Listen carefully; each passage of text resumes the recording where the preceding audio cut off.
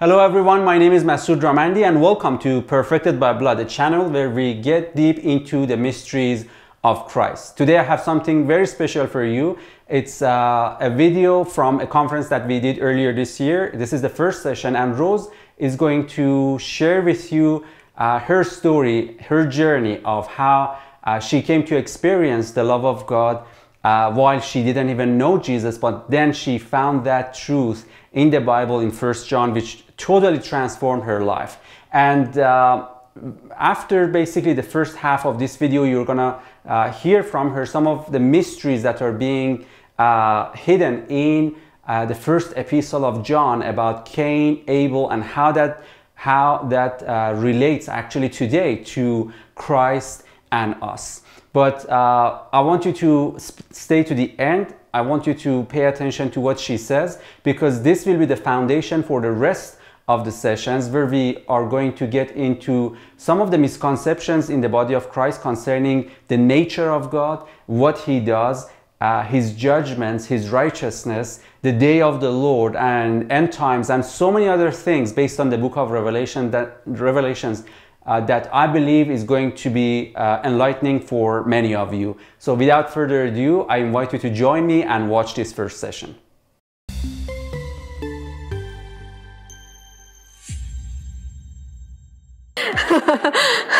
All right, welcome. Thank you so much for coming. This is an honor to be here, and we are so excited. Masood and I, from the first day, we just felt this freedom of speaking, and not only from Pastor Vin and Laura, but also from the crowd. When I was worshiping, and it's interesting, in the last couple of months, every morning that I wake up with the Bible app, audio Bible, and then I worship.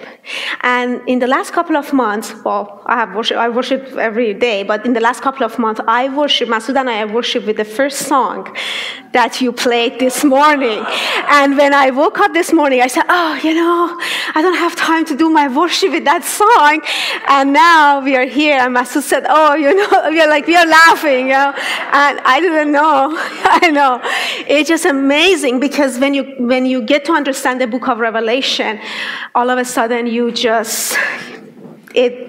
worship becomes different to you.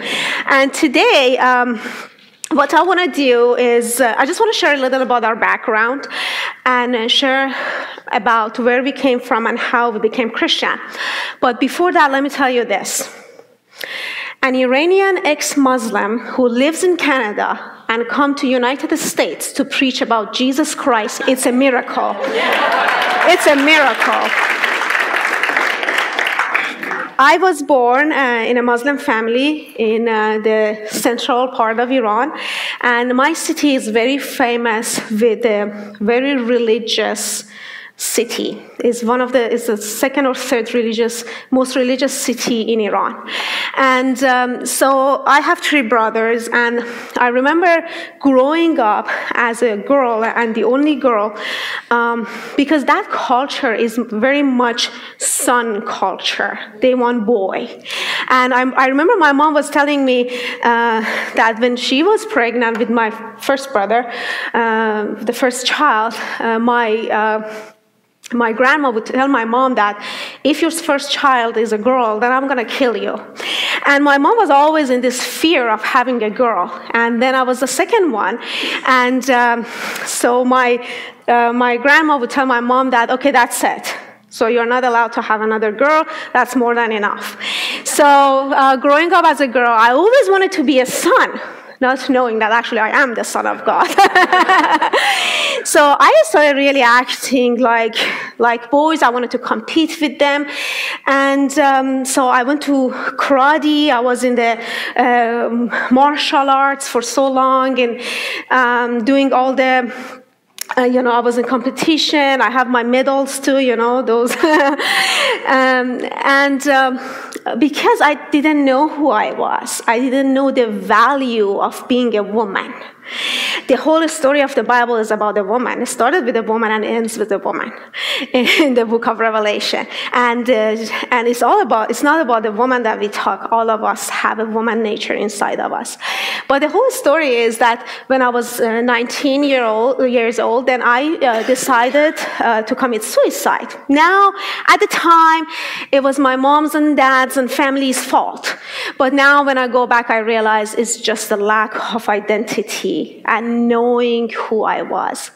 So I wrote my goodbye letter, and I called my friend, and I said, so I'm just going to do this. And she was crying, and she, please, and all the stuff. I was like, no, I made my decision. So right before I really do it, then I heard a thought, like a thought just went through my mind. And this thought told me that, you never asked God, you never asked, the Creator, you never asked the one who made you, why did he make you? I was like, yeah, it's all his fault. Why do I need to talk to him? First of all, I was born a woman, then in Iran, in a Muslim country. Why didn't I get born in United States? Well, because I was going to come here one day.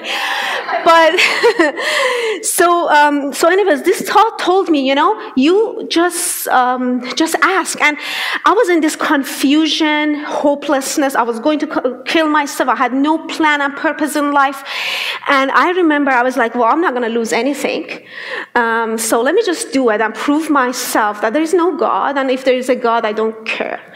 So I started crying, and so what I'm about to share you, I found words for it when I became a Christian. Before that, I had no idea what happened to me. I would find words to try to explain what happened to me, and people turned me down. And Masood was the last one that told me, please don't share these things with me because I don't understand it. I don't believe in God and all this stuff. So in that moment that I was confused, and I was like, okay, I said, God, who are you? If you don't show yourself today, I will kill myself. And then I started cursing God, and then I was like, oh, I'm sorry, I got afraid, and then this confusion happening. And as I was just talking and cursing God and hatred and darkness and hopelessness, all of a sudden I felt the atmosphere got changed in the room that I was in. And I felt a person walked into the room. Now, you need to understand, when you come from a Muslim background, we were told all of our lives that God does not. He doesn't visit you. He doesn't come to you. If someone comes and you think it's God, then it's not God, it's the devil. But I knew that I'm standing in the presence of my Creator. And these waves of love started coming and going through my body to the point that now I was crying out, I want to die, not because of all this hopelessness, because of the love that I was experiencing. The love that I was experiencing, it was so powerful that I knew my body cannot handle the amount of love I was experiencing. I felt I'm leaving my body, and I knew if I want to have this love experience, it cannot be in this body. This body either has to change to another substance, or I have to die and get free from this body so I can receive the amount of love that I was experiencing. So I was on the floor, I was crying and shouting, and I knew in a matter of a second, I knew from my whole being that I cannot have him. I cannot have the fullness of who he is, and I have to, I felt there is this thing between us, and I couldn't grab him and have the fullness of who he is. And all of a sudden, in that moment, I realized that was my sin. And so I started repenting of my sin, and immediately I started saying, Lord God, I just come to my life. I make you my God. I make you my Savior. Years later, I found those words in the Bible. I started quoting scriptures, which at the time I didn't know what I'm doing, but now what I was saying, I didn't understand what I'm saying. I think I got baptized with the Holy Spirit. I don't know. But what happened was I started praying things that I couldn't understand. And I remember when I was coming back to myself, I was like, what am I saying? And I remember the last sentence that I said. I said, I'm dedicating my life to me. Make yourself known to me, and my life is yours. Everything, every moment of my life is yours, so that you and I can be one together, and we experience the perfection in life, the purpose that you made for me.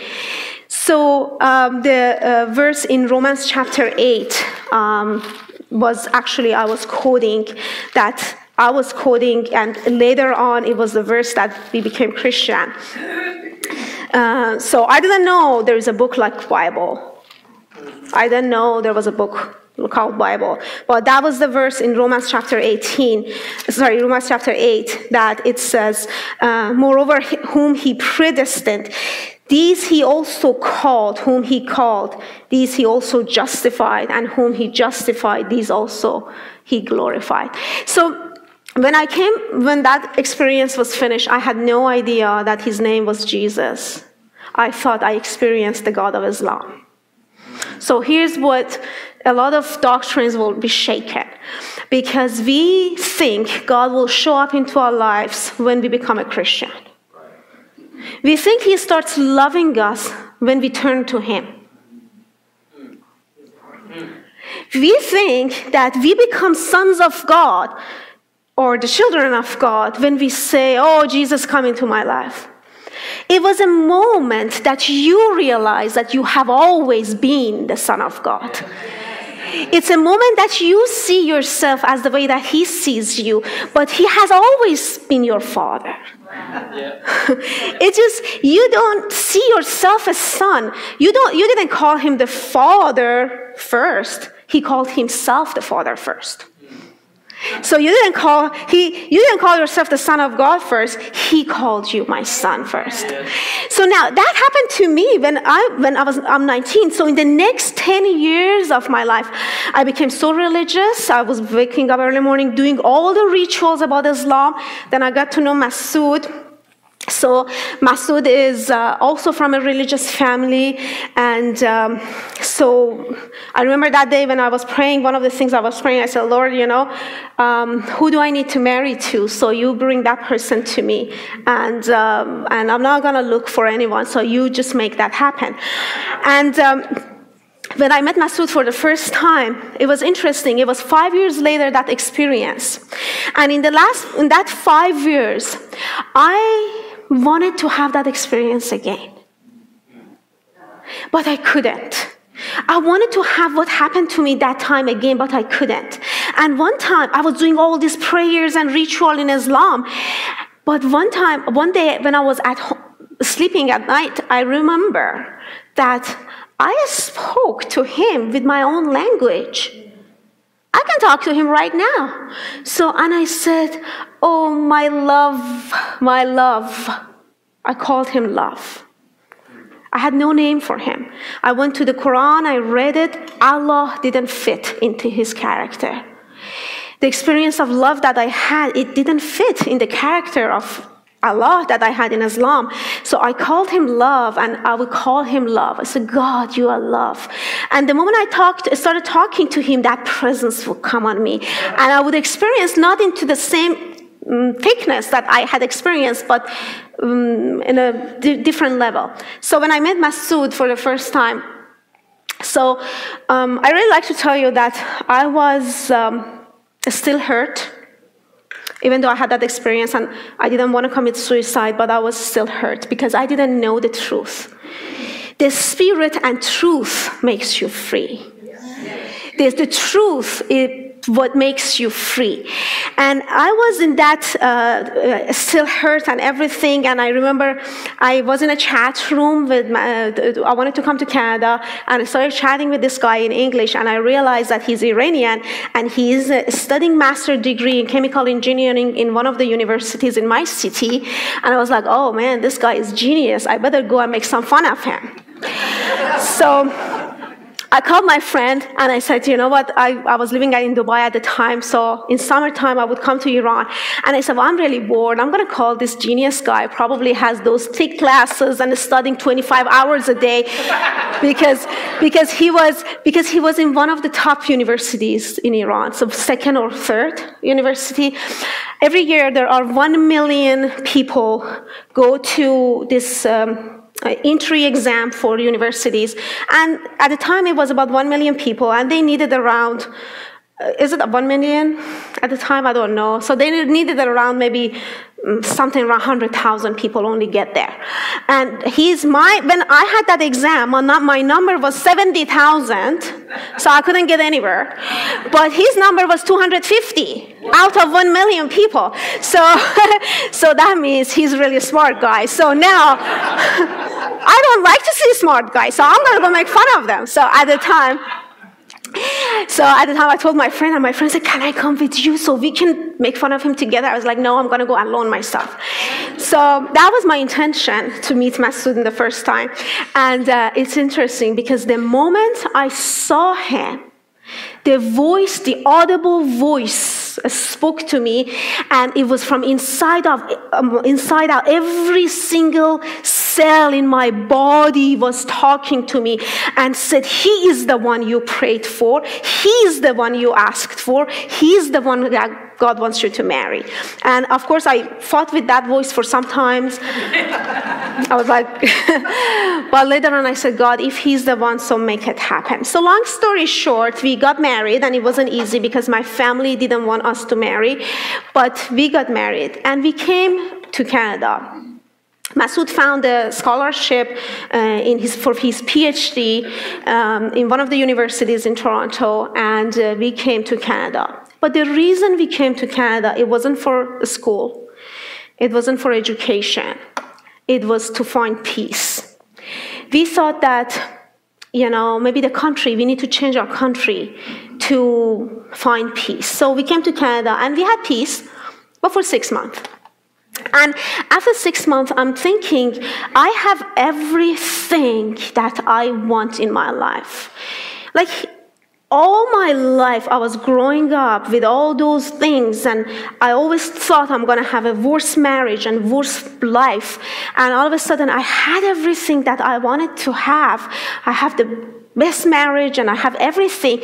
But what is it that I'm lacking something? So when we were coming to Canada in the plane, I remember I prayed, and this is not a prayer that a Muslim would do. Muslims don't talk to God with their own language. You need to speak in Arabic to God. I think God doesn't understand, I don't know. But I never got it. But you need to speak, you can't speak with your own language. So I remember when we came into Canada, I said, God, Lord, my love, we are going to this country, and I know you brought us to this country, but I don't know you. Who are you? Show yourself to us. And I pray that when we come to this country, you come to our way and make people in our path that they know you, so that we come to get to know you, to know who you are. We landed in Canada, and then we landed 7 p.m. in Canada, and 8 a.m. the next day, we were introduced to this Christian friend who became our close friend, and before we know, we were surrounded with Christians. And they started finding place for us and food and filling up our house and all this stuff and talking about Jesus. But I didn't want to hear about Jesus because I know God. I experienced him, and this Christian woman she was so amazing. And I remember one time I told her, I experienced God, and I told her my experience, the most valuable thing that I had from God. And for years I told people, and no one understood me. I would tell people God is love, and they would like, what are you talking about? From 99 names of Allah, none of them is love. Allah has 99 names, and you're saying God is love, you're out of your mind. Actually, my mom took me to doctor, and I was on depression medication. because of experience that I was telling to people. And I realized I need to tell them that, no, okay, I didn't have it. And so I thought I can share with her. And when I shared with her as a Christian, unfortunately, she turned back to me and she said, that was the devil. So now, because I'm not blaming her, but she's growing up, God's going to show up when you show up. God's going to show up in your life when you turn to God. And it hurt me so much that we told her, we don't want to hear about Jesus. If you want to be our friends and talk about Jesus, we don't want to talk to you. And we were really rude. Since after that, every time we would see a Christian, just debating with them and be rude. And this Jesus you're talking, it's nobody and all this stuff. A friend of us gave us the Bible and said, why don't you read the Bible? And, I was like, okay. So Masood and I started reading the Bible from Genesis. And when Masood read the Bible, the first 50 pages, he threw the Bible away. And he said, this is the most ridiculous book I have ever heard in my life. Don't waste your life to read it. I was like, oh, yeah, no, I'm just going to continue reading. Next page, next dragging. When I got to Psalms, like, oh yeah, that's nice. No. I got to Matthew, and I got all the way to Matthew, and I stopped. Masood said, well, do you think I should read? I was like, nah, there's nothing in there. What is this book? We basically threw the Bible away, and we are like, this is nothing in this book. Oh, the Quran is better.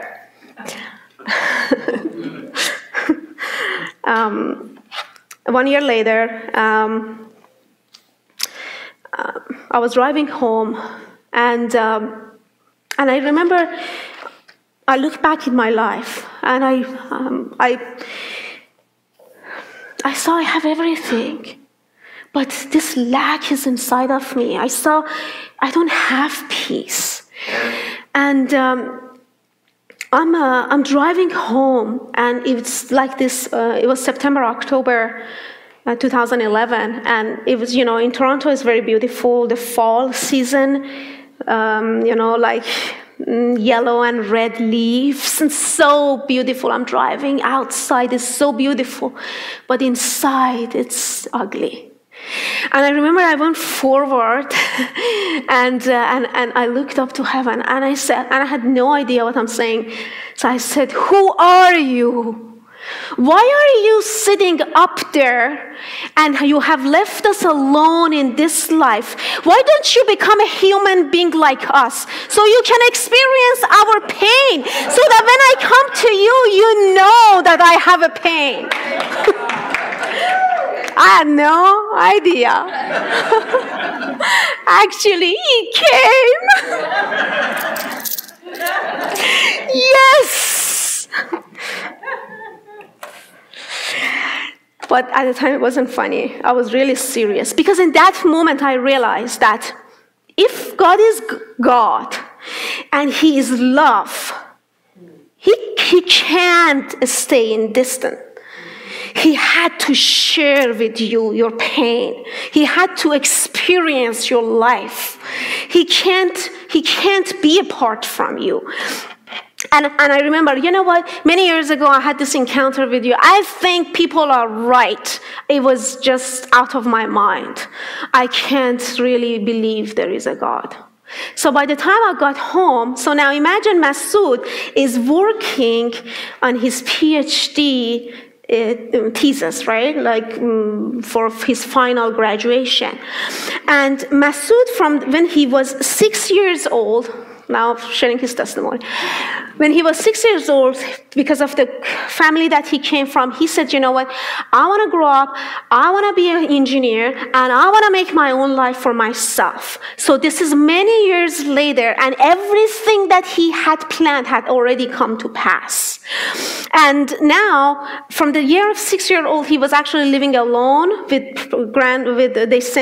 they volunteered him, as he says, to his grandma, and then he moved to the different city, because the city he comes from is a village. They only give you education till grade 5. So he had to go to a bigger city in order to obtain education that he wanted to have. So he's sitting home, and maybe if you share it, do you want me to share it? Yeah. He's sitting home, probably he should share it better. But he's working on his book, but maybe you can share later too. But all of a sudden, he hears a thought in his mind at the same time that I am driving and talking to God. He hears this voice in his mind, and he says, do you know who you are? And for a minute, he gets up off the chair, and then he goes and he lays down. He's like thinking all his life. And he brings all those logics as engineer bring, everything needs to be logical, equal to this. And he goes through all these things, and he makes a conclusion: there is no God. By the time I come home and we're talking together, and I said, okay, Masood, we're just sitting, we are broke. No joy, no peace. We didn't know peace is a person. We didn't know joy is in something. It's not in the lack of problems, it's in some person. So we're sitting home, and I said, Masood, I don't know why God allows all those sickness and everything. And he stopped me there, and he said, I don't believe there is a God. And in that moment, I was confronted because I had experienced God, and I couldn't prove to him there is no God. And then there is a God, and he couldn't prove to me there is no God. And we ended up having hours of conversation together, and we realized that finally, Masood said, you know what, maybe we should do this. Maybe we should, for the first time in our life, maybe we should look for the truth. Not for God. Let's look for the truth. And we are like, okay, so this is what I did. If you're up there, show yourself to us. This is the only one-time opportunity. If I'm going to look for you, for the truth of who you are, and if I come to a conclusion and later on I die and go to hell and they told me that's a wrong God, it's your fault. Right? Isn't it logical? I was like, I'm going to have this search period of time, and you better show yourself. So we called our Christian friend, and so now imagine, he took us to Alpha course. You want to come to Alpha course now? No. They give food. Oh yeah, we're coming. So for 2.5 years, this poor guy is just like trying to talk about Jesus. And we're like, you're tired of this Jesus. Now, we call him, and Masood and I, we said, well, we've been to mosque always. Let's go to a Christian church. So I call our friend and say, hey, Mohsen, do you go to church this week? And he goes, yeah, why? He was eating something. I said, well, can we come? He goes, what? You want to come where? So we went to church. We went to church, and he took us to the balcony, not to the crowd. There was a balcony up there. Nobody was there. And when you seek him, he will show himself to you. And when we went up there, there was this banner hanging on the wall. And not knowing that Masood and I, we read that together. And I came to myself, I realized Masood is crying. And in the banner on the wall said, joy comes by knowing God. And we knew, wow, we are in this path of knowing him. And the moment we made that decision, we were excited about it. We were like, oh, something good. We were excited. We didn't know why are we excited. So we ended up going to this church, and we were reading the Bible. One night I woke up, and I saw Masood is crying. He was reading the Bible. Because I would go early to work, so I would go to bed early and sleep there. But I woke up, and he was in the bed, and he had the lampstand on, and he's reading, and he's crying. So I was like, oh, I've never seen him cry before. Oh, Muslim men don't cry. They are so proud and have a pride to cry. Cry is for girls. So I saw him crying, and I was like, oh, I turned back, so I pretended I didn't see you. I didn't want to break his pride, it was my mentality. So anyways, when later on I realized that he's reading Matthew chapter 5 and Matthew chapter 6, that all of a sudden Jesus is talking about the Father here. And he started experiencing this love that God is not distant. Actually, he's a father. And imagine, as a Muslim, all my life, 17 times a day, I confess that God does not have a son and he's not a father. And all of a sudden, we are confronted with this Jesus who is the Son of God. So how can you handle that? So in our journey, it was a long journey for us. So one day I came home and we read the Bible, and I came home one day after a few months of that decision, and many things happened. I remember after 1 month, we were coming back from the church, and Masood said, have you noticed everything has changed only in 1 month that we have started reading the Bible? We have peace and everything. And we could see those changes are happening in our life. And so a few months later, we got to end of January 2012. And I got home around 5 o'clock, and I just fast forward. And Masood said, well, where are you in your readings? And I said, well, I finished the book of John, and I am in middle of book of Acts. And he said, yeah, I read the book of Acts. And should we read Romans together? Maybe we should do that. And we are like, okay, yeah. So we sat down from 5 o'clock to 12 at midnight, and we read together. We would read a paragraph, and he would say what he thinks, and I would say what I think, and we would just study the Bible together. We didn't know we were just studying the Bible. So from 5 to 12 in midnight, I cannot explain to you it was the most powerful time that we have had up to that moment in our lives. And we read from Romans chapter 1 and all the way to Romans chapter 8. We were on the floor crying, and I remember, Masood, why are we crying? Masood, I don't know. Like, Masood, oh, I can't. So we were hot.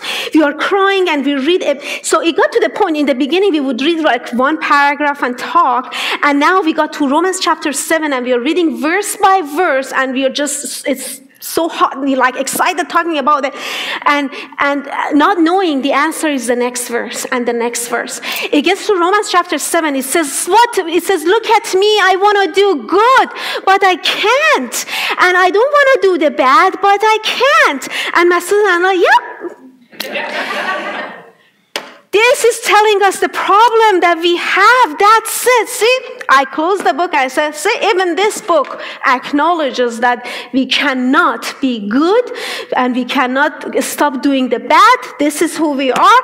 And all of a sudden we are like, okay, wrapping up and closing the session, like the session we had together.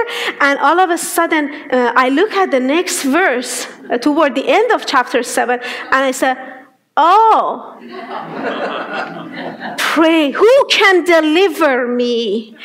Who can deliver us from what a wretched man that I am? But praise God to Jesus Christ. And we are like, oh, Jesus Christ.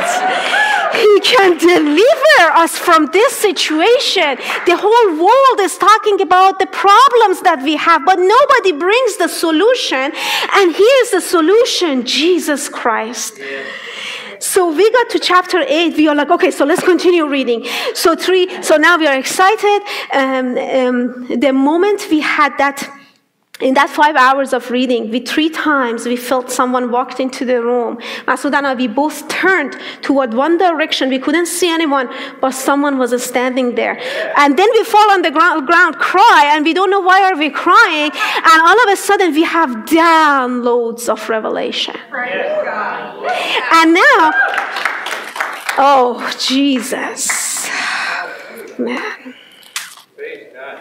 Praise God. So we got to Romans chapter 8, and I remember Masood was sitting.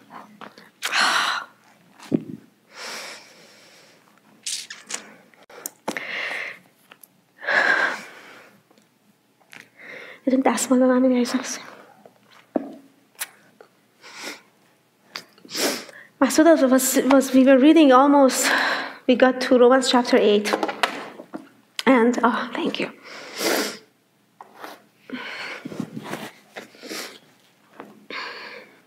I'm just sharing stories this one session, and the next 3 days is going to be teaching. So,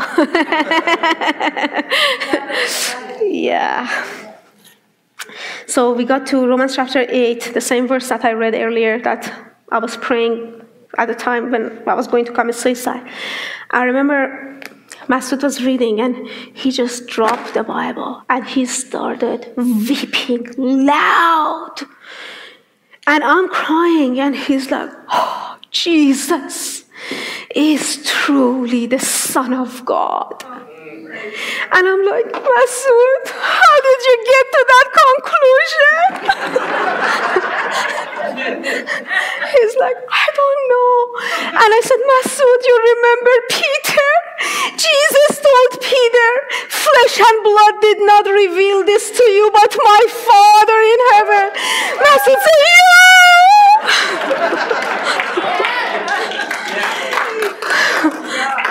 Masood said, I think Father revealed that to you. And Masood said, you know what is interesting?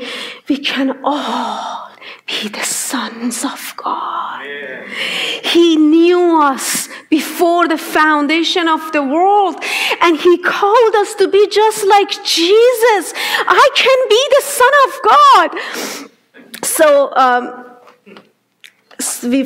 we were weeping and crying, and I didn't go to work the next day. I called in sick. And I said, I can't go to work. I have to finish this book. We woke up 8 o'clock in the morning, and we kept reading till 9 p.m. non-stop. Non-stop. We couldn't get, it just so much in there, but we couldn't finish it, of course. And then all of a sudden I said, well, you know what? I have to finish this book. And I have some Christians friend told me, don't read the book of Revelation. There must be something there they don't want us to know. I'm just going to read the whole thing.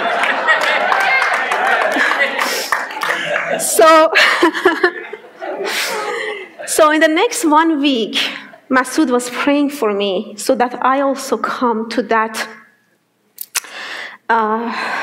moment. Yeah. That, but it wasn't hitting for me. What does it mean, the blood of Jesus? What does it mean? So we got to the book of Hebrews. Oh, yeah. So Masood would say, well, Ruth, that's your answer.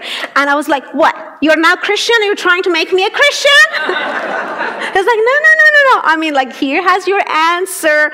So before this incident, let me tell you this. Before that night, we would go to cell groups, prayer groups, Bible study groups, and we would go to the prayer group, and they would say, okay, so now we were in the prayer group with the pastor and a couple of elder leaders, and they said, okay, let's pray. And we would fall on the ground, and we cry loud, Lord God, make yourself real, make this faster, who are you? And we cry, and the Christians and now we are Muslims and crying out. And the next week, the pastor went and said, I need to confess. We have forgotten our first love. I've had 2 Muslims coming, crying out for God, that I haven't had that for years. Okay, we need to confess, Father. And they were weeping and crying because they saw it's not about going to church and doing things. It's about knowing him and who you are. So anyways, 1 week went on, and I got to 1 John. And when I got to that verse, it hit me. Because for 10 years, I went around and telling everybody that God is love. And they told me, you know what? You're out of your mind. I was like, yeah, probably. It's not something that mind can comprehend.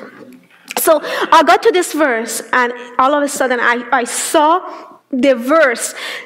I saw the sentence that I would use for God.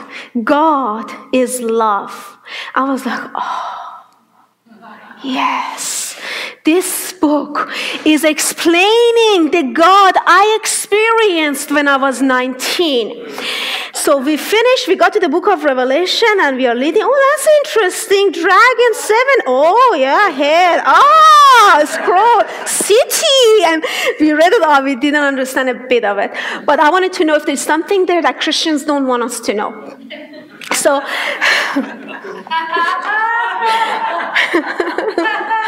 yeah.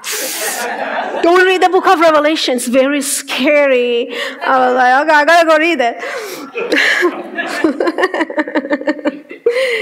So it was February 2nd, 2012 at 9:38 at night. See, I know the time. That's the most important thing happened to our life.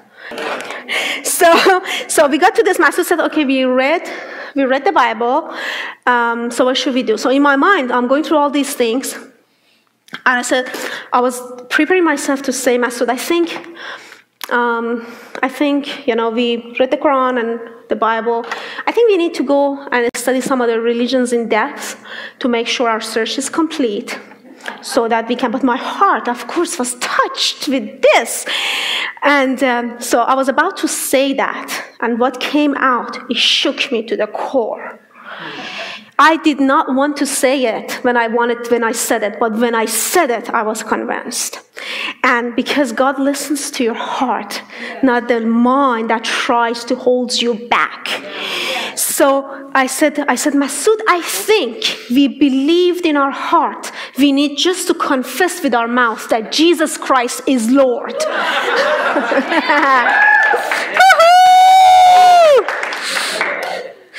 And of course, Masood got up, yes!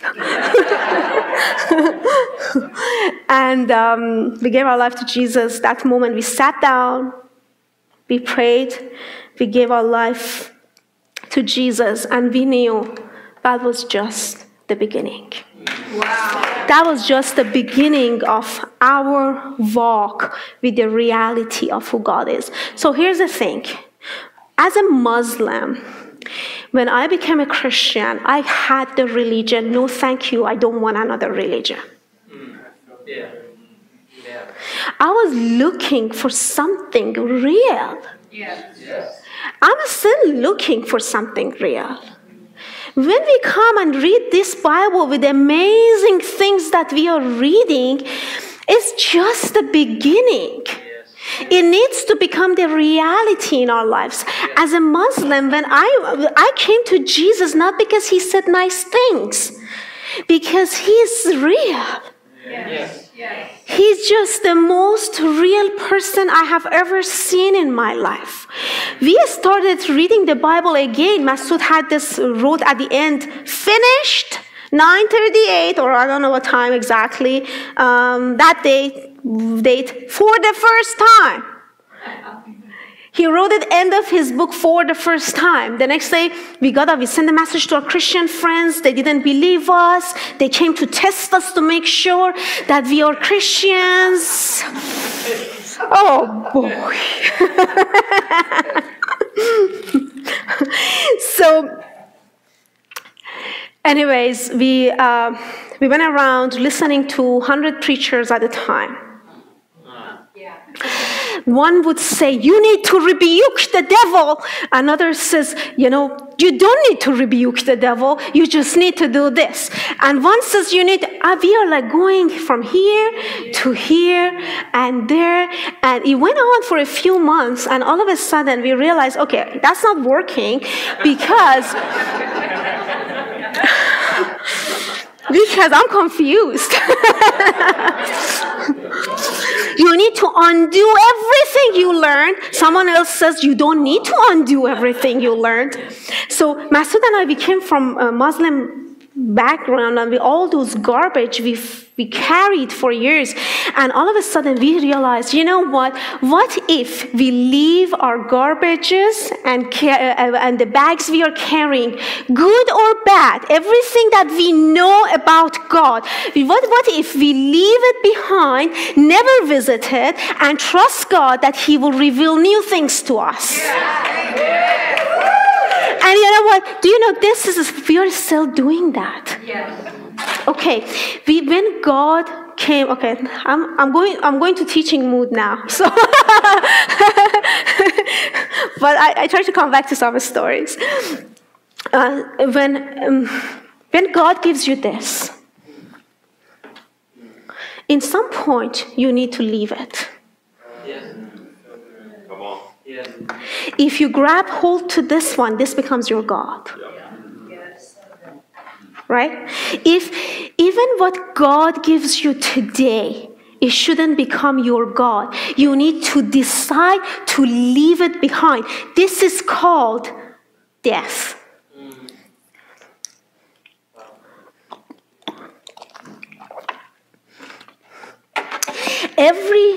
The word of God is a seed. And in order for a seed to grow, it needs to fall onto the ground and dies.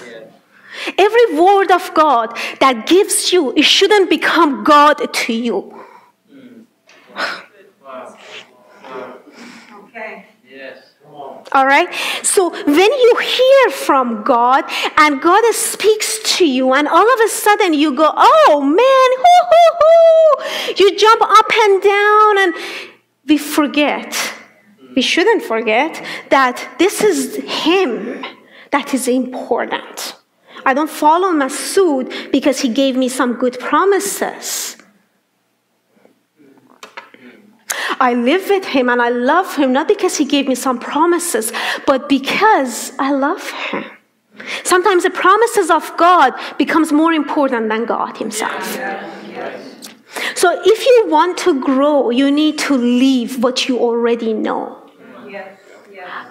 Even it's the truth.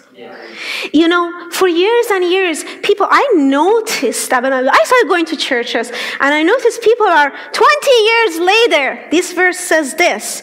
And I'm thinking to myself, okay, wait a minute. We are saying that this book is alive, and that means every time I read this verse, every single time, it has to have something new for me. Otherwise, this verse is dead to me today.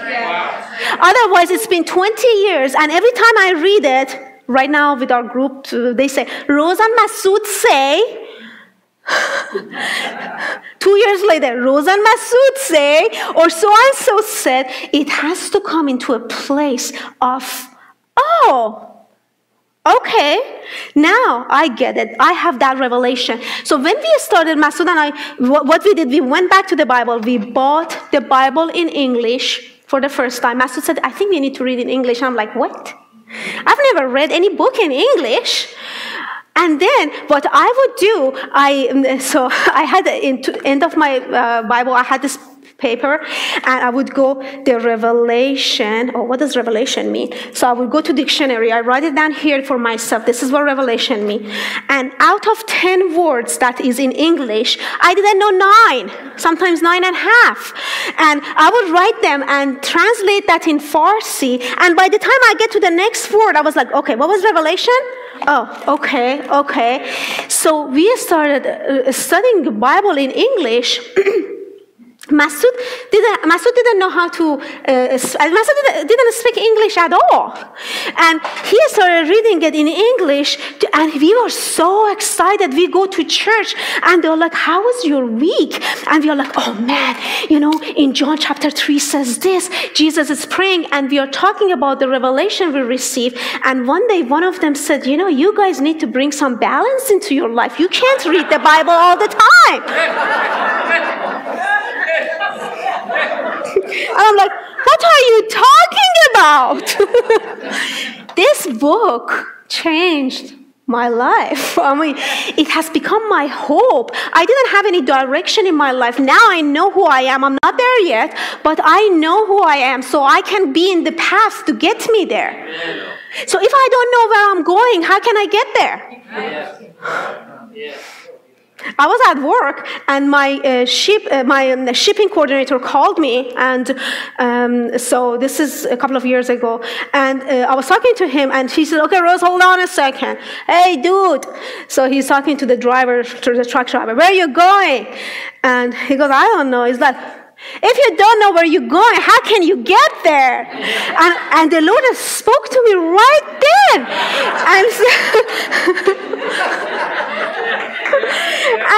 And said, revelation is a light to your path. The Word of God shows you where to go. Yes. Yes. The book of Revelation is the light to your path too, because it's the revelation of Jesus Christ. We are going to spend a lot of time in the book of Revelation. But I want to wrap up the story so we can get to the meat, you know. So we started reading Masood. After 2 months, Masood is excited. He doesn't care if he's speaking English incorrectly, wrong words. He doesn't care. He goes around talking to everyone, and within 2 months, he was speaking fluently. That's a miracle, guys. You know, how can you learn a language from a Bible? And hopefully, as Pastor Vincent, not the King James Bible, you know. We didn't read the King James. We read the New King James. We like everything new. That's why we read the New King James. It's a new day, new heaven, new earth, new covenant. Everything about God is new. So Masood and I, we went around, and finally after 2 years, you know, we went around on the street praying for people. People started getting healed. I remember the first day, it didn't happen immediately, and we would go every day and pray for people for healing, because we're like, okay, Jesus said, let's go. So it took some time, but until one day, Masood and I, we were together with this Christian friend that we had met the first time. And so I went and I got to this boy, the young boy, and he had the cast on. And I said, hey, do you have a problem with your knees? And he goes, yeah. I said, well, can I pray for you? And he goes, so he looks a young, beautiful lady asking for prayer, you know. So he goes, oh, okay, you know. So it was a young boy. And the friend would say, he left, and he didn't really care about prayer, and he went and stood there and like watching phone, you know. And so I sat on my knees and I put my hand, and now imagine we are in a flea market. I don't know, you guys have a flea market?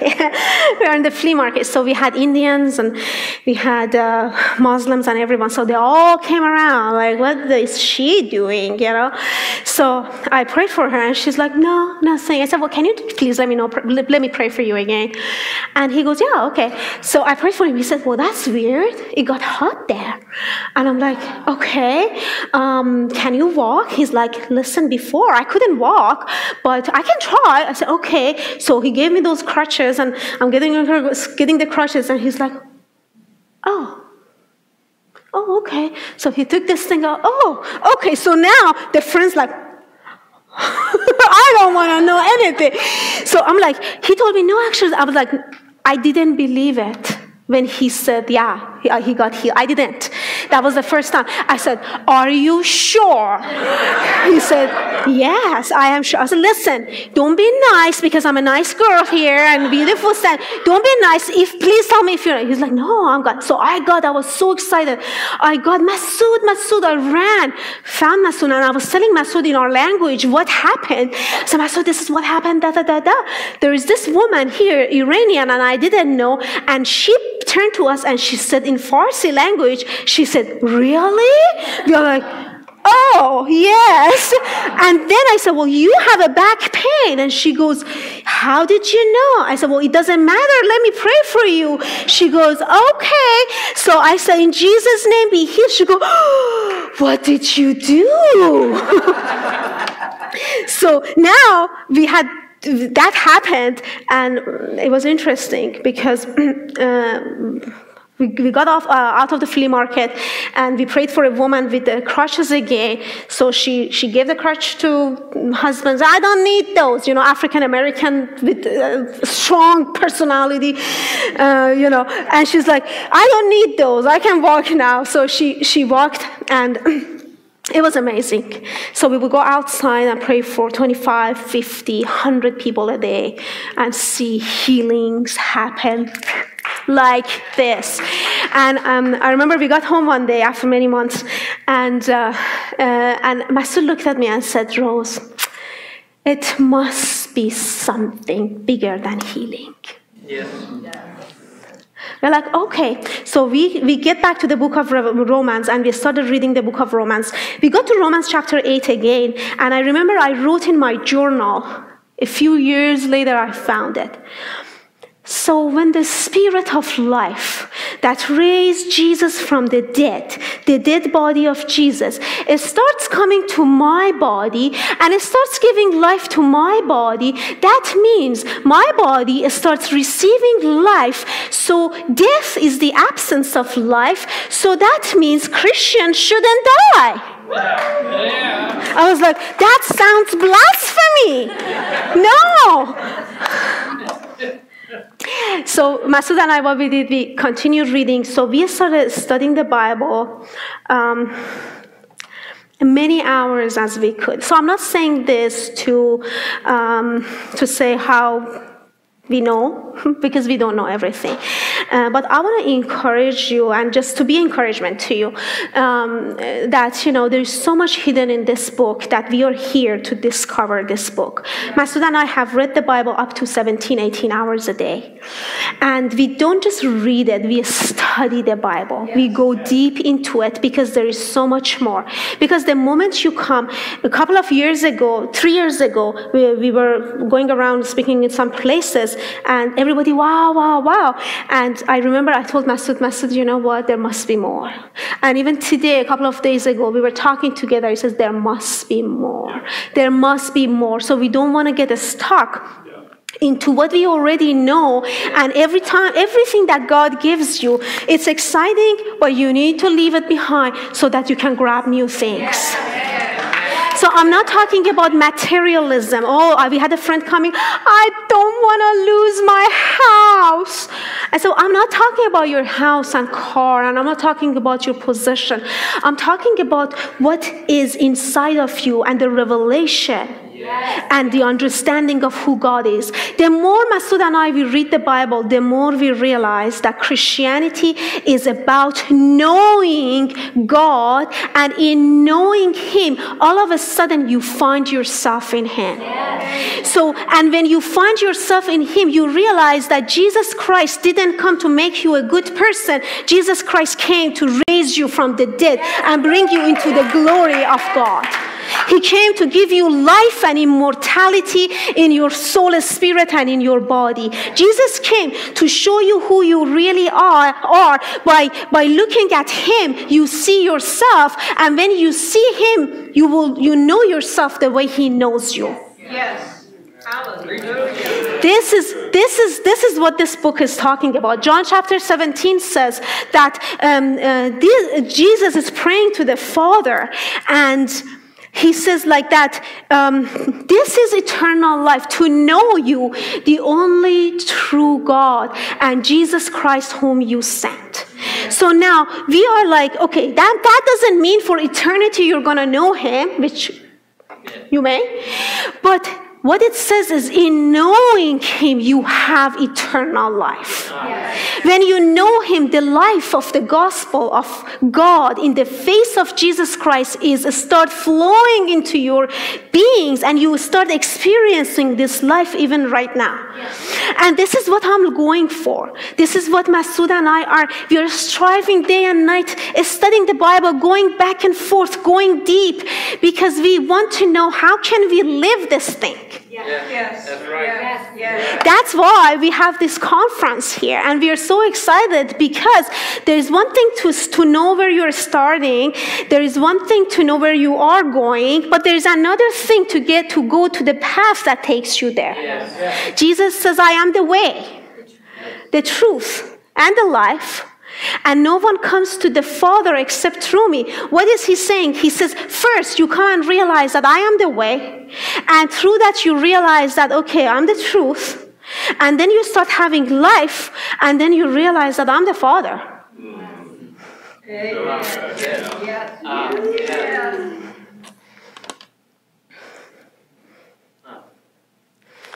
It starts with the way, ends with the Father. The moment you start in a way, and then you have the truth, then you start having life, and all of a sudden you see the Father, and the moment you see the Father, you see yourself, because you are from His DNA. Yes. You just look like Him. Yes. And then as you go through that path, the metamorphosis starts happening. You leave this shell behind, and every thought that you have and every intention of your heart that you already think this is who God is, you start leaving that aside, and you come to a place that you don't judge yourself anymore. You don't say, this is who I am. I'm not a morning person. I'm this, I'm that. You come to a place that you realize that there is no judgment that you know against yourself, because He is the righteous judge, and now He can judge me. Yeah. And He judged me righteously. And what He says I am, that is who I am. And everything else is a lie. Amen. All right, so let's go to 1 John. Now I'm getting started.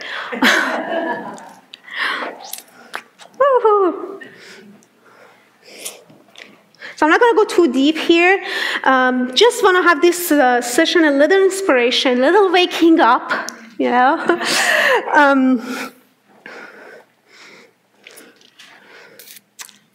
Oh, Jesus. What a God. In the last 8 years, Masood and I, maybe we have talked almost every month. Could you even imagine when you were a Muslim that is the truth? We have a friend, he's studying in Ravi Zacharias college, and I was talking to his wife, and she was saying one of the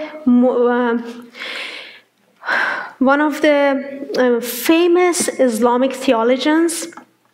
So he was in a meeting. They have their debates, basically. Their ministry is that. So one of those famous Islamic theologian answers a question to this student who asked the question. I don't know what was the question, but this is what he says. The Bible and the gospel is too good to be true.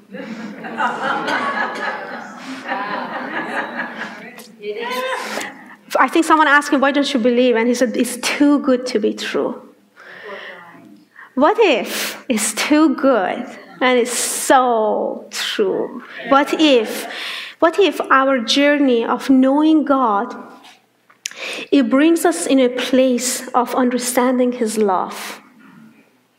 And the moment you know His love, you can trust.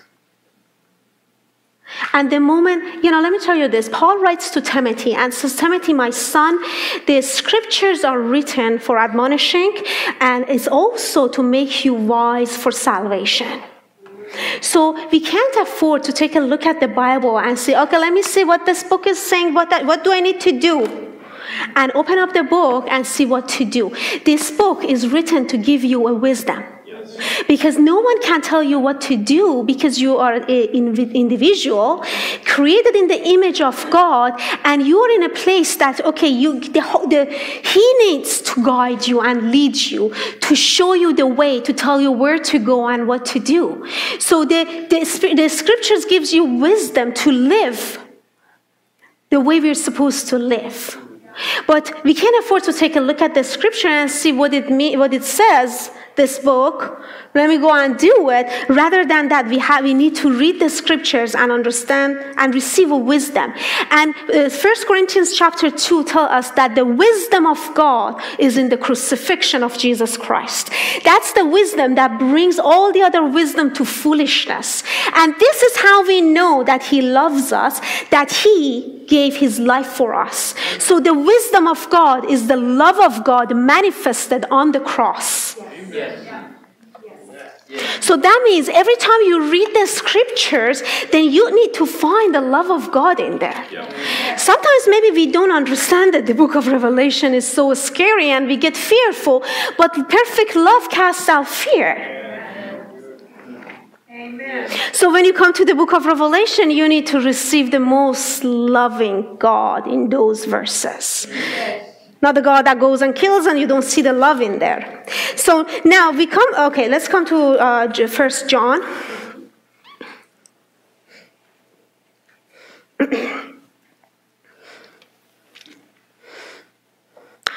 Chapter 3.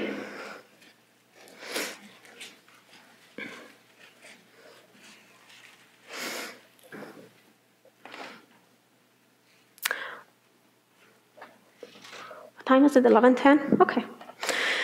Do I have till 12 or should I finish earlier? Yeah, I'm good? Okay. All right. 1 John chapter 3 verse 1.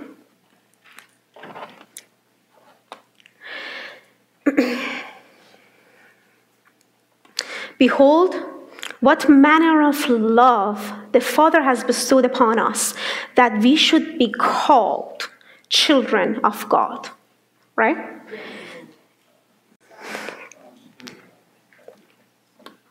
What manner of love? Love is in this. That means the moment you call yourself the Son of God, the child of God, it's when that means you have experienced the love of the Father. That's right. Yes. Yes. Right? Therefore, the world does not know us because it did not know Him. All right? Do you see? What manner of love we know Him. What manner of love we know Him.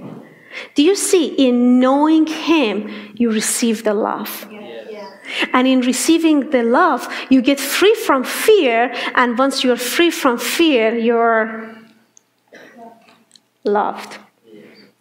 In Hebrews chapter 2 verse 14 says that He became flesh and blood that by His death to destroy the one who had the power of death and deliver those who through the fear of death they were in bondage all of their lifetime. So that means fear brings death.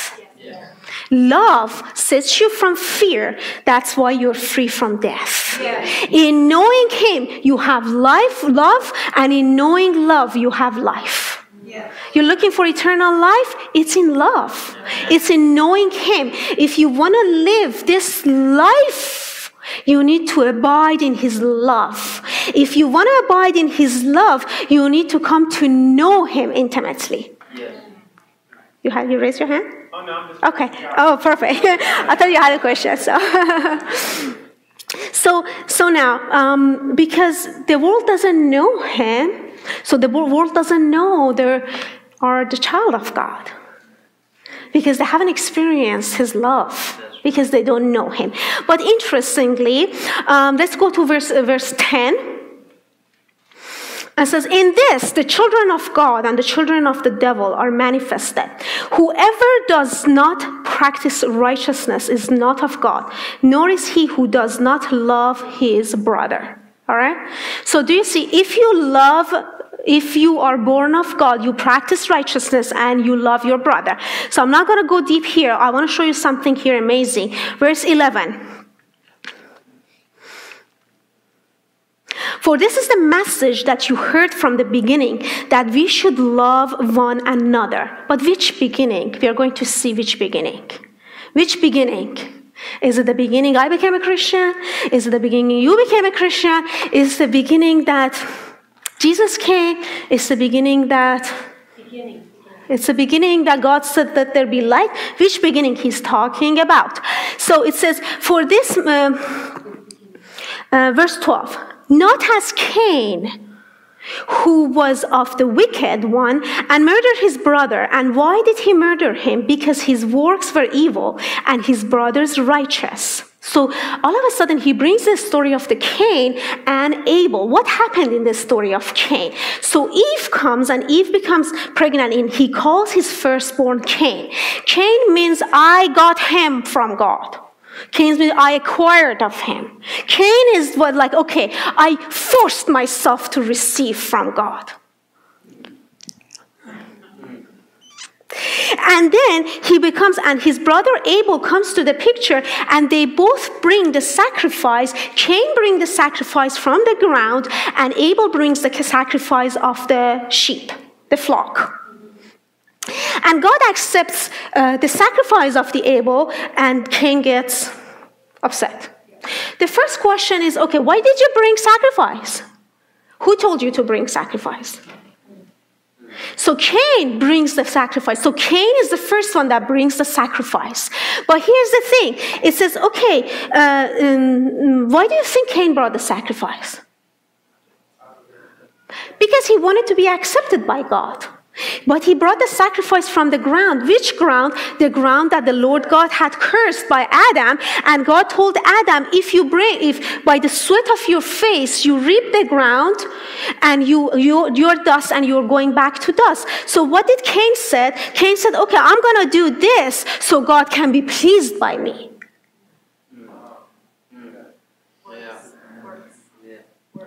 So I'm going to do this so God can be pleased by me, not knowing that is cursed. You can never produce out of the sweat of your face. Actually, you need to have the ground which has the sweat of the face of Jesus, the blood that dropped on the ground when he was going to go to get crucified. So now Jesus is on the way going to get crucified, and his sweat becomes blood, falls into the ground that got cursed many years ago. Yes. And now, so that you can actually receive the abundance of life from the ground, not because you put your sweat in, but because he put your sweat in. So now, Cain says, okay, he murdered his brother because his works were wicked.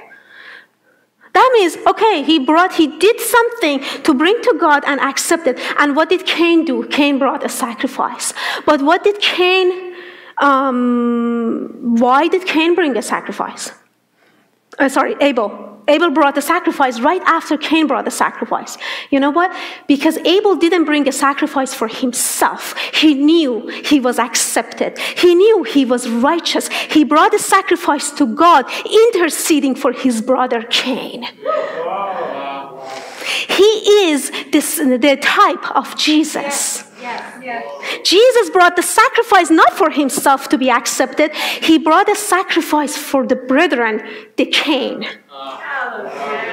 To that we come to an understanding to receive the love and acceptance of the Father, not through the cursed works that we are doing, but through the love of the Father, and understand that we are accepted. Yes. And he brought the blood.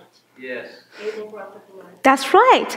And right after that, Cain comes and he kills his brother. And guess what happened? He goes and reads this. If you go and read in Genesis chapter 4, Cain goes that because what I have done, I am cursed. I cannot be in your presence. God didn't say that. That's right. He separated himself from God. So in one of the sessions, I'm going to talk to you about the blood of Jesus and conscience. We will go to that story most probably. But here, what I want to link this to here, that Cain brought, that when sin entered the consciousness of man thought God is an enemy. But he came to reconcile the world to himself, not to reconcile himself to the world. Yes. That's right. If you think that God is your enemy, it's your sin conscience that is tying you and judging you and condemning you as risen above God and makes itself God in the temple of God. Ooh. Right? This is when you become God. The man of sin. So now the works of Cain were wicked. So Abel brought a sacrifice so that Cain can receive the love of the Father. So Cain can see this. So Cain can see, oh, God accepted the sacrifice of Abel. Oh, so he can accept me. But he didn't see that. He said, well, how come God accepted you and not me? You know what? I'm going to kill you. Get rid of you. That's the solution that man brings to the world. If we can just kill someone, then we can get free. But the solution that Jesus brings to the world is if I can just show you love, you can get free. If I can give you life, you are free. So now, look at that, verse 13. Do not marvel, my brethren, if the world hates you. Okay, all of a sudden he brings the story of Cain and then Abel, and he says, Cain, okay, everyone look at me. Cain hated his brother Abel. So don't be surprised when the world hates you. Yeah. Cain, Abel, world, you. Yeah. It says, you know what? The whole story is about two brothers from the beginning. This is the love that we have talked, you know, from the beginning. Which beginning? The beginning in Genesis chapter 4, when two brothers shows up and the story of love starts between the two brothers.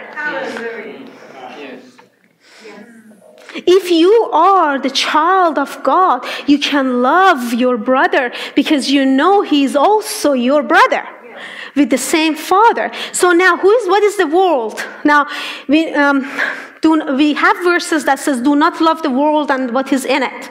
We have another verse that says, God so loved the world. That's right. Yeah. God so loved Cain that he sent Abel. But don't love Cain and his own ways. Yes. Yes. The story of the Bible is the story of two brothers. One hated another and one loved the another. So now here it says, okay, guys, look at verse 1 in chapter 3. What manner of love the Father has bestowed upon us, that we should be called children of God. So Cain was the child of God. Yes. As Abel was the child of God, but he did not know him. That's why he didn't love him. He didn't receive the love. So now, therefore, the world does not know us because it did not know him. So I'm getting a little deep here, and probably this message was for the last session, but but you guys are doing great. So I'm gonna go a little deep here. Are you ready? Okay, so verse 14. We know that we have passed from death to life because we love the brethren. Hold on. Jesus said, if you believe me and my word, you shall never taste death. Okay? But here it says, all right, we know that we have passed from death to life because we love the brethren. I want to give a little meaning to this, all right? Now we want to see it. He who does not love his brother abides in death. Okay? Whoever hates his brother is a murderer, and you know that no murderer has eternal life abiding in him. All right? So keep all those verses. I'm going to come back to it. Verse 16. By this we know love, because he laid down his soul. The word life there is soul. He laid down his soul for us, and we also ought to lay down our lives for our brethren. He says, okay, we're talking about love here. And he says, guys, this is love. That he laid down his life. He was the Abel that interceded for his brother. He was the Abel that who knew who he was before God, and every prayer that he did, every offering he brought, and everything he did, not because he wanted to be accepted, but because he wanted his brother to see that he is accepted by looking at him. It says, oh, you want to love your brother? Do the same. Know who you are. Yes.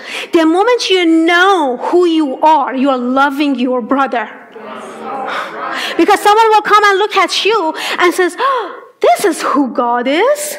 This is what love is. Your life become a testimony, a prophecy for someone else.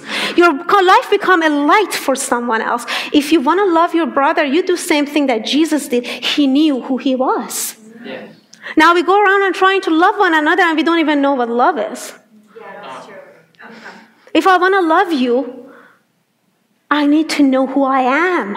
Because the moment I know who I am, then I know who you are. And then We know we have the Father. Yes. Right. So now he says, but this, that he laid down his life for us, we ought to lay down our lives for our brothers. So I'm going to get a little deep here, okay? So he's talking about life. He says, the moment you love, you have passed from death to life. All right. But when you abide in love, you have eternal life. So you know what happens? Okay, I'm in love, I have life. Now I'm walking around, but I'm walking through death. You come out of the death. Love walks you through death.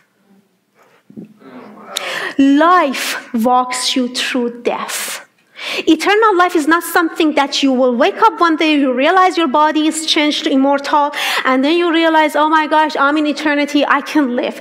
Eternal life is in the Son, and the Son is inside of you. And the moment you have that eternal life inside of you, you start walking in life. And let me tell you, life has the power to kill.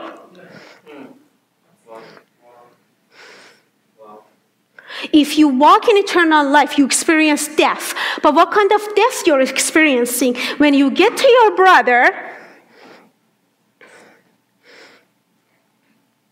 right? When you get to your brother, what happens is he calls you to the field, as Cain did. And then he gets up and he kills you. And you say, okay. If you want to love your brother, you die to self. If you want to love your brother, you don't get offended at your brother. If you love your brother, it's when your brother rises against you, you embrace him in love and you say, I have eternal life.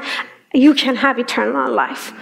I am loved by the Father. You can be loved by the Father. So if Jesus is disabled, he came here and then he went around doing good, healing all, preaching the gospel, and all of a sudden people raised up against him. Jesus said, all of you are going to leave me.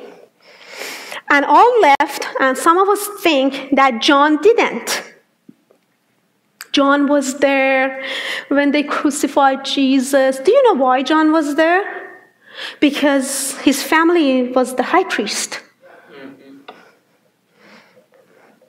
The high priest told him to go. He didn't go because, oh, Jesus. He was from the family of the high priest. That's why he had boldness to go, because he knew they're not going to catch him. Yeah. Because he was from the high priest family. And people knew that, and nobody could catch him, but everyone else forsook him. So now Jesus is on the cross, and no one is there. I think this is amazing. 3.5 years feeding them. They left their job and followed Jesus. Jesus was feeding not only 12 people, but thousands of people every day. And now when was the time, and he said, you all are going to leave me, but I'm not alone. The Father is with me. He's loving the brother. He knew who he was. He stood in who he really was. So now, so it says, okay, now look at verse 14 again. We know that we have passed from death to life because we love the brethren. It says when you are abiding in love, you are abiding in life, and that life is taking you through death. It's not like jumping over death, escaping death into our life. It's like coming to a place of realizing that it is not me who live anymore, but Christ in me. It comes to a place of every time that we look at one another, we don't see the flesh. We don't see that the love of God compels us to know if one died, all died. It's a place that knowing that who I am, so I can know who my brother is a place that when my brother rises up to kill me, I say, you know what? If you kill me, I have eternal life. I'm going to raise from the dead in 3 days. Eternal life starts from today. When you have, when you live in life, you live. Yes. Yes. So, sometimes we think, oh, I'm not going to die. Well, You're not going to love your brother if you don't die.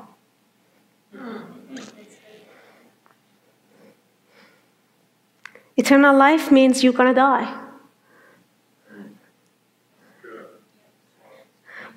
What are you dying to? To self. That nothing is going to be important anymore except my brother. When I'm going to the parking lot, I don't pray for the spot. I give my spot to my brother.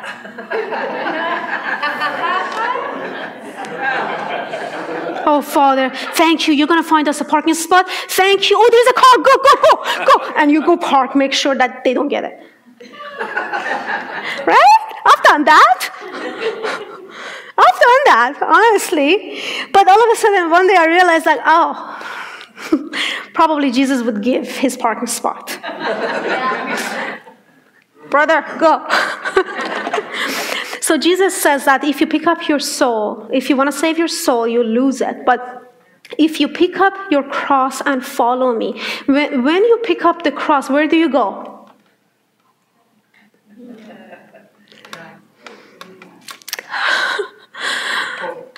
Jesus, let me give you good news. Jesus is leading you to death. You know, for so many years, we have learned to fix Adam. Adam is not fixable. Adam needs to die. You are not fixable. You need to die to self on the cross. When Jesus Christ came, he didn't die for you. He died as you. Yes. I love that. Wow. He died as you. And if he died as you, he was resurrected as you. His resurrection is you and his death is you. So now, if you are picking up your cross, where are you going? To the cross. That's why in the book of Revelation, we see 144,000 from all tribes and peoples are following the Lamb. Where are you going? Going to die. I'm not coming. Right? Some people are like, you are crazy. That's the wisdom of God. That's the wisdom of God. Quickly, can I say 144,000 is 12 multiplied by 12 multiplied 1,000. 12 is the 12 tribes of Israel. And 12 is the number of perfection of heaven and earth together. The city, the tribe, the people of God. 1,000 is 1,000 years, which is one day, which is the reigning with the Lord. So 144,000 is the completion of people who are following the Lamb to reign. Where are they reigning? What are they reigning over? They're reigning over their life. They are following the Lamb. They're reigning over their thoughts. Adam, the mind that the world gave them, the nature that Adam gave them, they are overcoming that nature by deciding to leave that behind and following the Lamb of God to the death.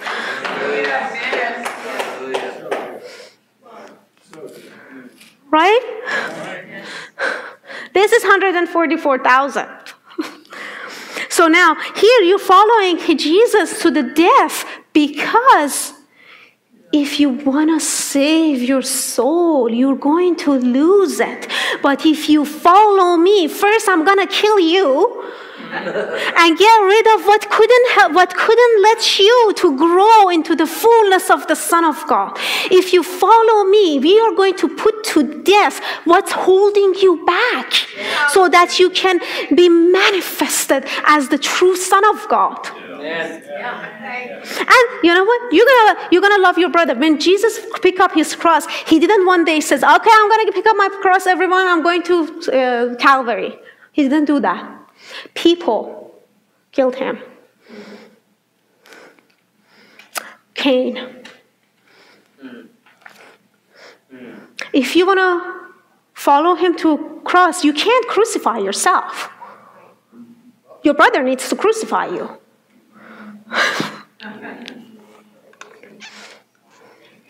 Your brother needs to crucify you.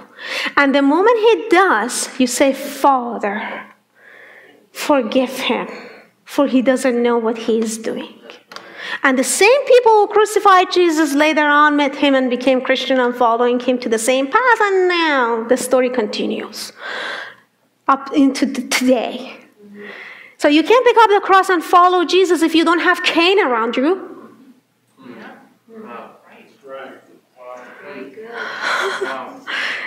Well, thank God for Cain. We can finally die. What's a death? I love it. This is called eternal life. If you want to live life, you need to go through death. And then you live. So you live, you die, and you live. Yes. All right, so let's continue.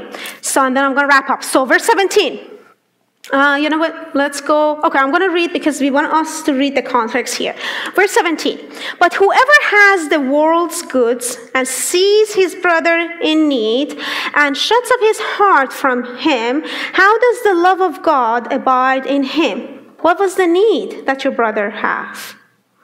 What was the need that Cain had? Lack of identity. Lack of the knowing of who God is. Lack of love. My little brethren, children, verse 18, my little children, let us not love in word or in tongue, but in deed and in truth. What is the truth? The Apostle Paul writes to the church of Galatians, and he says, "Oh, you foolish one, who has bewitched you that you do not obey the truth, in front of whose eyes Jesus Christ was portrayed as crucified." If you want to love your brother, is portraying of crucifixion of Jesus in your life. Is showing your brother that you are on the cross, basically. Now, I want to get to this because I want to talk about verse 20, but let's read verse 19. And by this we know that we are of the truth, and we shall assure our hearts before him. So do you see, when you are in the truth and you are in the love, your heart is in assurance. But what is the assurance? Verse 20. For if our heart condemns us, God is greater than our heart and knows all things. Okay, let's wait here. Every word is important in this book. Every single word. I'm happy that we started reading it in English, because when I was reading, I had no idea what does every word mean, and I had to go find out. So that's why it's important. Every word is important. It says, guys, if your heart condemns you, and the word condemns means knows something against you. But in the context, it's talking about Cain. If your heart knows something against you towards your brother. Okay? But know this, that God is greater than our heart. Okay, hold on a second. It says, when the moment your heart starts condemning you, that means your heart becomes a judge. And that means your heart becomes God to you, because it tells you what to do and condemns you or whatever. But it says, know this, that God is greater than your heart. It says, okay, it's going to be time that your heart starts toward your brother. Mm-hmm. But in that moment, you realize your heart is not your God, and your heart could deceive you, but God is greater than your heart. And knows all things. God knows all things, not your heart.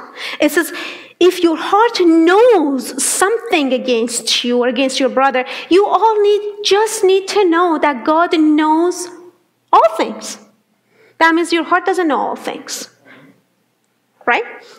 Okay, so, beloved, if our heart does not condemn us, we have confidence toward God, and whatever we ask, we receive from him, because we keep his commandment and do things that are pleasing in his sight. The commandment was love, and things that are pleasing in his sight is love your brother, according to this context. It says this, it says, okay guys, if your heart doesn't condemn you, and whatever you ask God, it will be given to you. But there are times that your heart condemns you. But if you realize in that moment that God is greater than your heart. Even when your heart condemns you, even that moment you can receive whatever you asked. Amen. Let me repeat it again. If your heart condemns you, you don't receive things. Because your heart doesn't let you. Your conscience doesn't qualify you to receive what you're asking. But it says the moment you are in the love, you come to a place that your heart starts condemning you, and then you don't see yourself qualified, loved, to receive this thing from God or anything. And then, but in that moment you realize that your heart is nothing. And if that moment you realize that God is greater, then you can still receive everything, even your heart is condemning you. We have limited God to our beliefs. Yes. Yes. Yes. Yes. If you don't believe, in the moment that you don't believe, you can just say, He believes. Oh, I love that. We have become so self-conscious, and we think like, oh, do I have faith? Do I need? Oh, okay. And before we know, we are just looking at ourselves and self-conscious, and we don't receive anything because it's all about us and not Him. Yes. It says, okay, in that moment that you're concerned about your faith, there's a verse in 1 Timothy that Paul is writing. It says, even when you are faithless, He is faithful. That means in a moment that your heart is condemning you, you don't have faith, you are in weakness, guess what? He's not limited to that. If you just know that, oh, He's greater. And we were actually, yesterday we were sharing, I want to share with you guys now today. The verse before that, it says, if you deny Him, He will deny you. And oh man, how could they condemn people? Don't deny Jesus, He's going to deny you. No. He says, if you deny Him, He will deny you. That means you just denied Him. So if you deny Him, He will deny that you denied Him. Come on.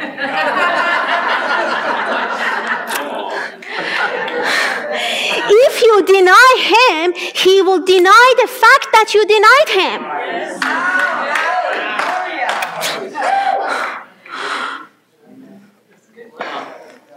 Basically, He says, you know what? I love you. You just denied me.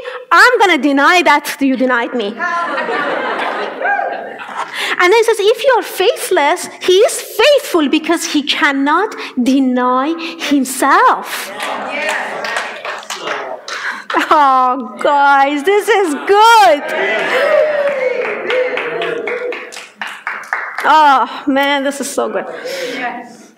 What a God. Wow. Hallelujah. Okay.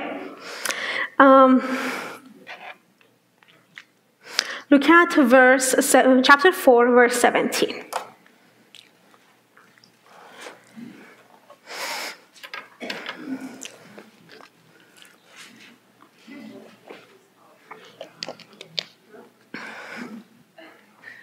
So good.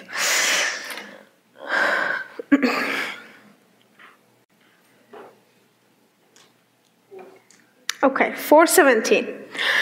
Love has been perfected among us in this, that we may have boldness in the day of judgment. Because as He is, so are we in this world. Love has been perfected. So first of all, do you see there is a perfection that is happening? Yeah. So the perfection of all of us as sons of God is the perfection of love in us. If we are being perfected to a perfect man, that means love becomes perfect in us. And the love, okay, here's the thing. Love doesn't get perfected between God and me together. Let me say this. God, oh God, this is not the perfect love. So when I have someone else here, can you? Yeah, thank you. We want to have the perfect love here. All right. What's your name? Jessica. Jessica. Okay. Jessica here has amazing relationship with God. Okay. So she is like receiving everything. And then I'm here, and then I have this amazing relationship with God. But this love is not perfect. There's this God here, gives love here, gives love here. But this cycle is not perfect unless Jessica receives the love and give it to me. And I receive the love and give it to him. So the love of God came to me, and it will not be perfected unless it's passed to someone else. And then he is going, and this cycle of love becomes perfect. Yes. All right, thank you.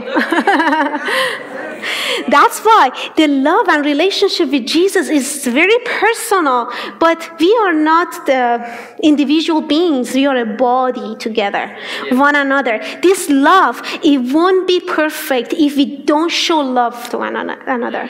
If I don't receive the love of God from you, I haven't received the perfect love. Right?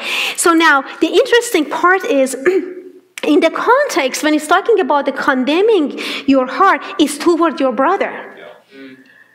Because love needs to be perfected in you. When you find yourself in a place that your heart starts knowing something against yourself toward your brother, that's when the cycle of perfection is about to be broken. So that's why you realize that, oh no, God is greater. He knows all things, so that this perfect love can go into the cycle, and that this cycle of love keeps going, the life starts producing out of it.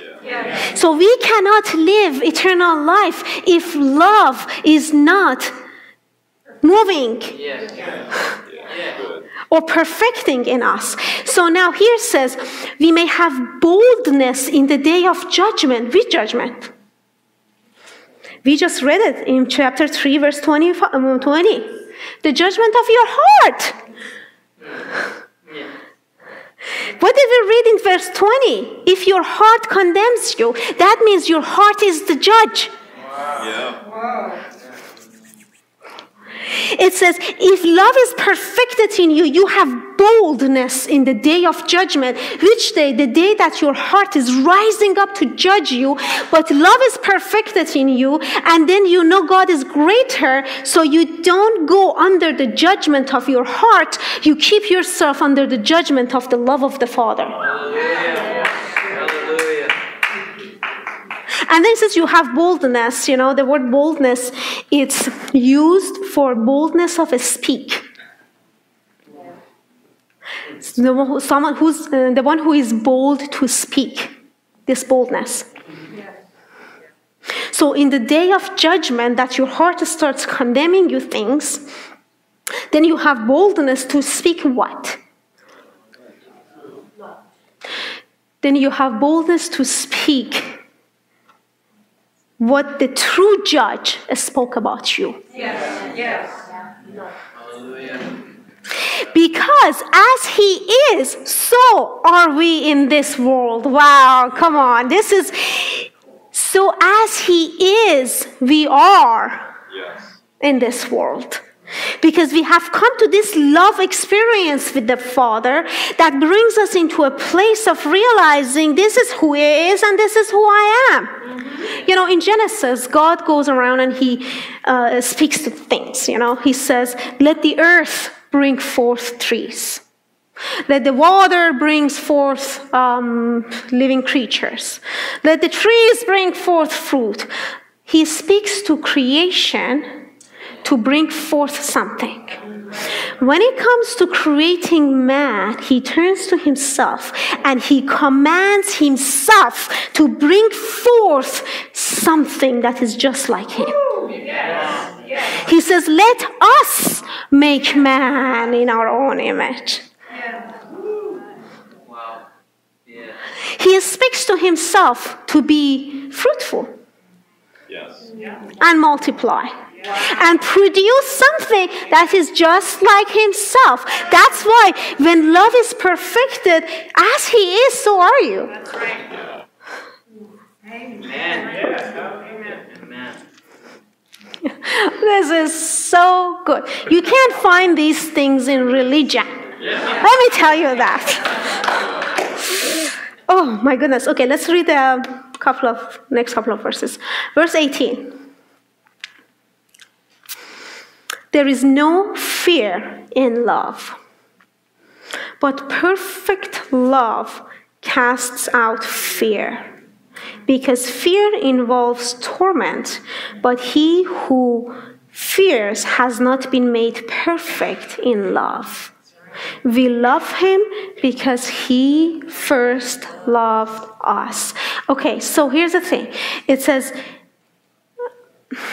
God so loved the world that he gave his only begotten Son, that whoever believes in him shall not perish but have everlasting life. So everything that God does, it's because of love. And let me tell you this, love doesn't make sense.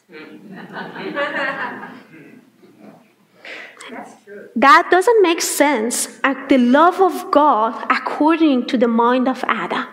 According to the fleshly, natural nature, love doesn't make sense. But interestingly, is God so loved the world, so everything that God is doing is not for himself.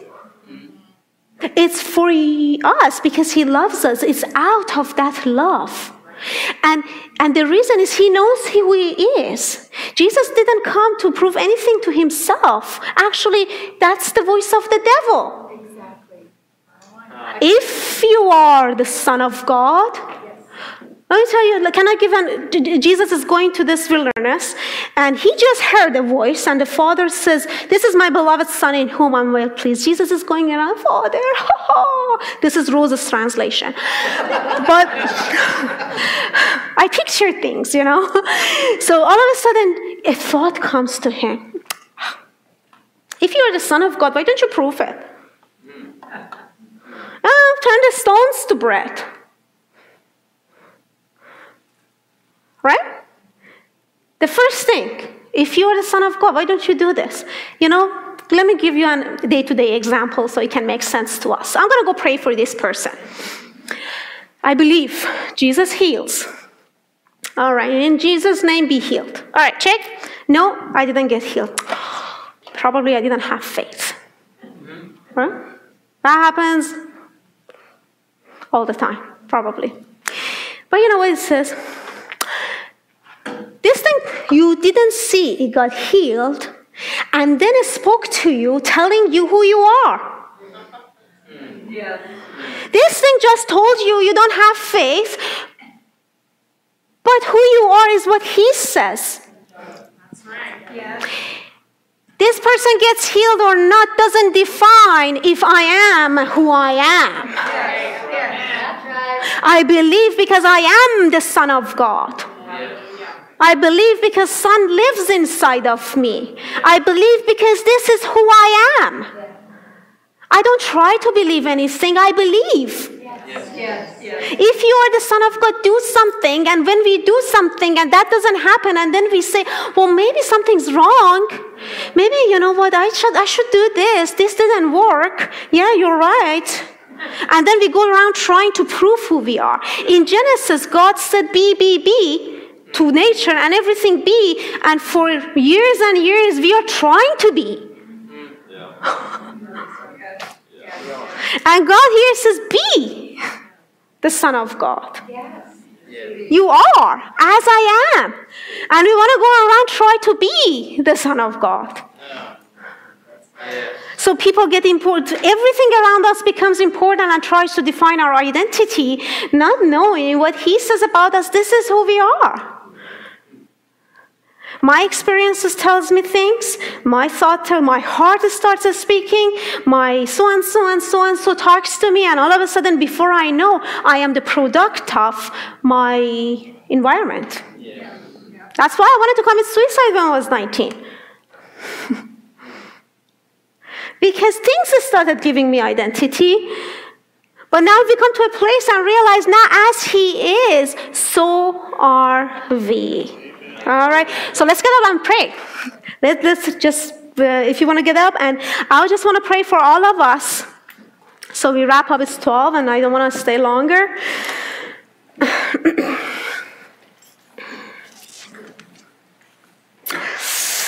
Yes, Jesus. What a God, huh? Yeah. What a God. Let's shout for Jesus. Yay, Jesus. Thank you, Jesus. Yes. What a God. We are who you say we are. We refuse to look at ourselves and judge ourselves. Our mind and heart has no place to speak to us who we really are. Because what you say, because you know all things and we don't. And you know us who we are before the foundation of the world. And we thank you, Lord, that you speak to yourself and you commanded us to come out of you so that we can be just like you even on earth. And Father, I pray for all of us here in this room and everyone who's going to listen to the videos or audios later on. I pray that the spirit of revelation will come upon us and rest into our heart. And I thank you, Father, that you're stretching our heart and understanding so we can comprehend the scriptures and we can understand the truth of the gospel of the Lord Jesus Christ. Father, I thank you that you're breaking down, hammering down the walls that are around our minds and hearts, those identities that we have built for ourselves from people and from countries and locations and experiences of life, to bring them down, Lord. We thank you for the word of truth, that truth has the power to break down what needs to be broken. And we thank you, Lord, for the death that we can experience in you, the death that brings the freedom, the death that we can experience the love of the Lord Jesus Christ. And Father, wow, we thank you, Father. Just put your hand on your heart and put one of your hand on your head. And I say, in this conference, I am ready to hear. My heart is open. My mind is open. I have a narrow-minded mind. Oh, Father, thank you for your truth. Thank you. Repeat after me. Thank you for your truth. I am ready to be changed. I want to be changed. I will be changed. You are greater than my weakness. You are greater than my strength. I thank you, Father, that you open up my heart. Stretch out my understanding. I can understand the truth deeper. And I thank you for the Spirit that empowers me